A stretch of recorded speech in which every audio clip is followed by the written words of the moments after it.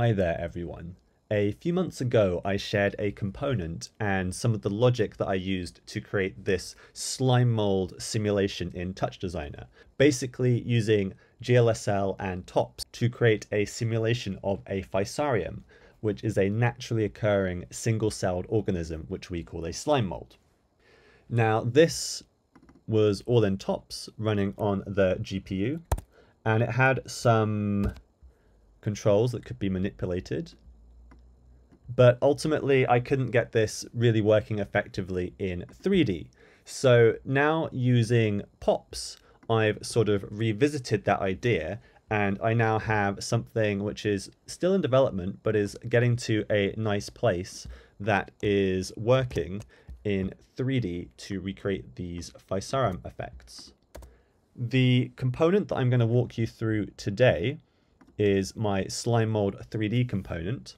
I will be making this available for free on my Patreon. All you have to do is subscribe to the free tier, and there will be some extras for people subscribed to the component section of my Patreon as well. Let's take a look at the controls we have going on in this component. The first control we have is length, and length defines how long each of our trails are. If we have a length of 1, it's going to be just a singular particle, versus if we have a length of 30, there'll be a trail of 30 particles in each of our trails.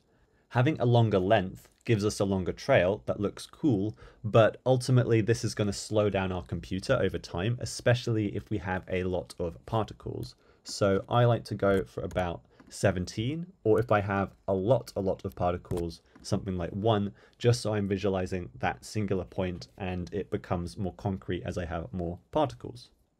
The next parameter is number of points, and this really defines how many points are in the system. Currently this is based around a feedback loop, so if I press my 1 key, it's going to reinitialize that system. So right now I have 1,000, and now I have 15,000. And let's go to 10,000. And so this is a way that we can control how many particles are in our system. A little later, I'm going to show you how we can input our own geometries or point clouds to be affected using this physarum system. Right now, I'm also going to just up my length back to 15 so we can see that visual a bit more concretely. The next parameter is sensor distance, and this is basically how far forward each of these particle agents is looking, and this will allow us to make operations based on if it intersects or comes close to other particles. So if we move this up to 1, we can see that the effect becomes a lot more chaotic and pronounced. Generally we want something kind of small, so something like 0.07 is probably going to give us a nice effect, because then this is going to be looking in a more localized manner. The next parameter is sensor angle, and this is going to determine our offset and radians for left, right, up and down.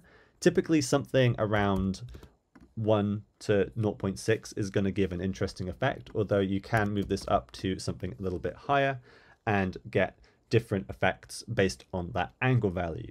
You can just eyeball this to what feels good for you.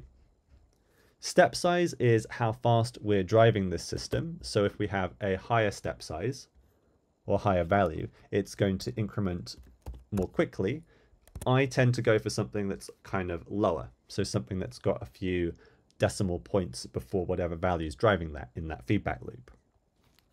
We also have this rotation angle, and this is the maximum turn of angle per frame in radians. And this is how quickly the agent can sort of change angles. If I have that at 0, we're going to see that things mostly go in a straight line, versus if I have that at something like 5, I might need to reset that system, and we can see there's sort of greater diversity in how things are rotating. Let's do like 2 pi or close to 2 pi. Let's do 6.5. Let's see what that looks like. And now move it down to a smaller value where we can see there is rotation, but it's a lot more diffuse. And so this is something you can play around with to control sort of the angle change per frame of that system. Those are sort of the core things that we're going to use to control the Slimemold simulation. But we also have a few things here. We have our minimum bounds, which I've spelled incorrectly, and this is basically the bounds for the left and right hand side of our system for when we might create an edge that's going to be sort of bounced off. Wrap boundary parameter allows us to choose basically how particles respond to an edge. If it's at 0, it's going to bounce off the edge, and if it's at 1, it's going to wrap around your object. For sensor radius, this is basically how big a sample each of our points is looking at. So the larger, the bigger the effect. Think about if you have a really big attractor and that's going to pull a lot of points into its field. That's the same thing that will happen if we turn up the sensor radius. This is good maybe if you have a much larger system that's in a much bigger 3D space. Right now, having a larger radius is going to make the effect much more diffuse and less detailed. So having something that's really small for these more small localized networks in 3D space is going to look really nice.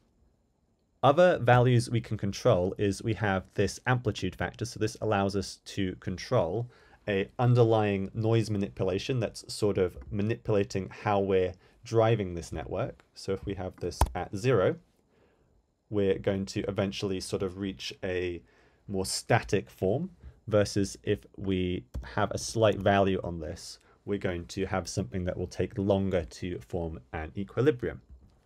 We also have this mix value here. Only the first value is going to do something, and it will mix between 0 and 1.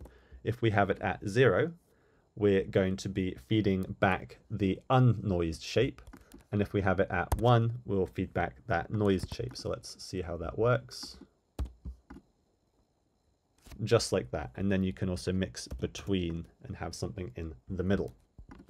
This clamp, min, and max are sort of just an extra cutoff we can use in the event that we maybe have a system that is escalating a bit outside of where we want it to go. We can just have this hard cutoff, and generally I'll just match this to whatever shapes I'm using in terms of their boundaries. These are sort of the core parameters of just dragging and dropping in this component and using it in a session.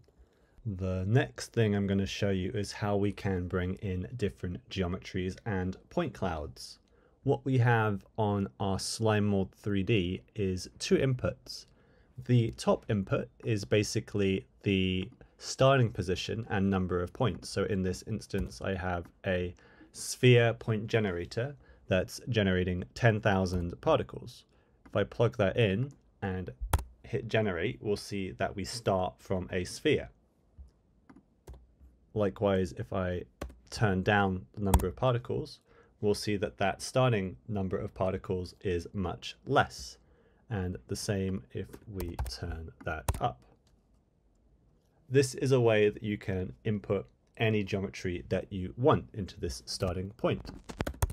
The second value we have is basically a sort of an attraction point. So this is something that's going to draw our particles towards. So think about a sort of a substrate that we can grow over. So let's bring in that sphere and see what happens. We can see that the particles sort of mainly flock around that sphere, and we can get more variation if we turn up that amplitude, because that sphere, that substrate that we're pulling to, is changing every time. What we can also do, which I think is really cool, is we can plug into 3D objects. So in this case, we have this bust. Let's just zoom in there so we can see him. And what I've done here is I've deleted some of the points just using the thin attribute, just so we don't have something that's massively dense that's going to wreck our system. And this means I can also put in that as our starting geometry as well. Likewise, you see you start off with that shape and then it pulls into another shape.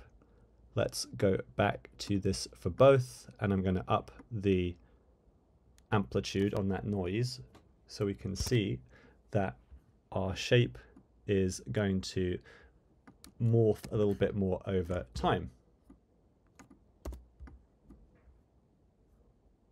Maybe even down a bit more. And let's try changing a few values here.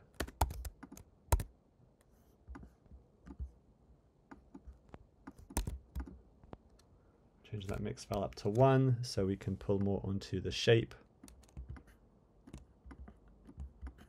There we go. We have a much more sort of realistic effect of this pulling onto our actual 3D shape.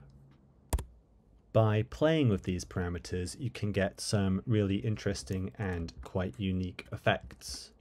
In this example, I've applied 3D geometry to that system as well as some quantization. And in this example, it's the same system, but I've also applied color to those 3D objects.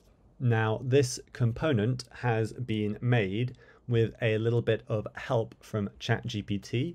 It's sort of my first vibe code assisted component.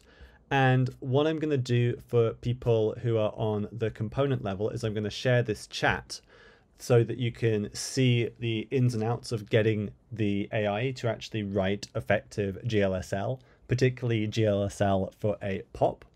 And component subscribers will also get a more put together example file that shows the tox in use with a few different examples, and just for kicks we'll have the original available as well in there so you can play with the 2D pixel version as well. I hope you enjoy this and stay tuned for more tutorials and more TouchDesigner creations. Bye for now.